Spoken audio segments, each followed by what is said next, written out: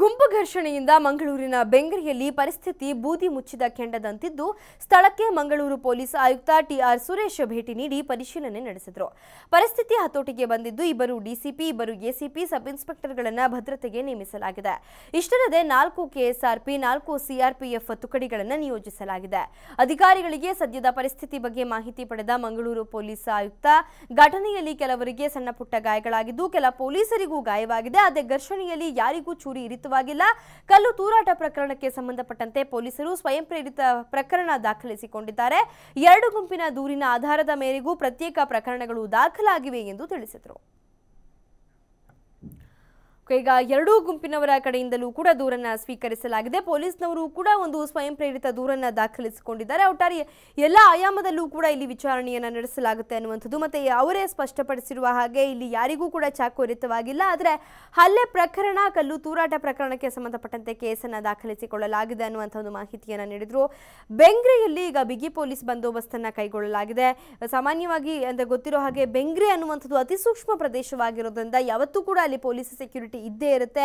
ಆದರೆ ನಿನ್ನೆ ಅಮಿತ್ ಶಾ ರಾಜ್ಯ ಪ್ರವಾಸದಲ್ಲಿ ಇದ್ದಿದ್ದರಿಂದ ಹೆಚ್ಚಿನ ಪೊಲೀಸ್ ಸೆಕ್ಯೂರಿಟಿ ಏನಿತ್ತು ಅದನ್ನ ಬೇರೆ ಬೇರೆ ಕಡೆಗೆ ಕಳುಹಿಸಿಕೊಡಲಾಗಿತ್ತು. ಹಾಗಾಗಿ ಆ ಒಂದು ಸ್ಥಳದಲ್ಲಿ ನಿನ್ನೆ ಸ್ವಲ್ಪ ಸೆಕ್ಯೂರಿಟಿಯ ಸಂಖ್ಯೆ ಕಡಿಮೆ ಇತ್ತು. ಆದರೆ ಅಂತ ಒಂದು ಸಂದರ್ಭದಲ್ಲೇ ಇಂಥ ಒಂದು ಅವಘಡ ನಡೆದಿದೆ, ಗುಂಪು ಘರ್ಷಣೆ ನಡೆದಿದೆ.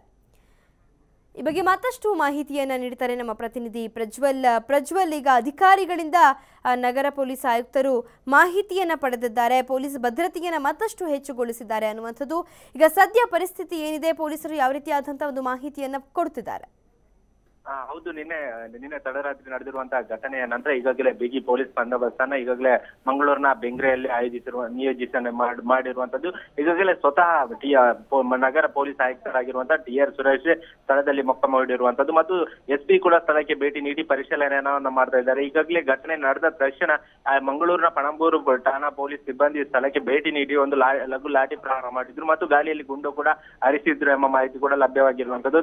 ತದನಂತರ ಈಗಾಗಲೇ ಬಿಗಿ ಪೊಲೀಸ್ ಬಂದೋಬಸ್ತನ್ನ ನಿಯೋಜನೆ ಮಾಡಲಾಗಿದೆ. ಯಾಕೆಂದ್ರೆ ಮಂಗಳೂರಿನ ಸೂಕ್ಷ್ಮ ಪ್ರದೇಶದ ಪಟ್ಟಿಯಲ್ಲಿ ಈಗಾಗಲೇ ಮಂಗಳೂರಿನ ಬೆಂಗ್ರೆ ಕೂಡ ಇದೆ.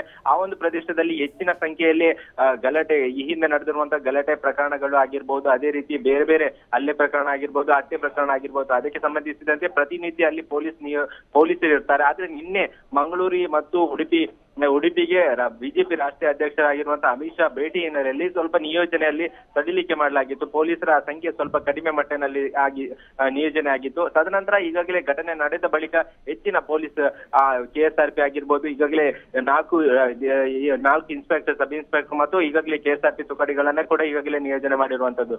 ಲಿಖಿತ. ಓಕೆ, ಧನ್ಯವಾದ ಮಾಹಿತಿಗಾಗಿ.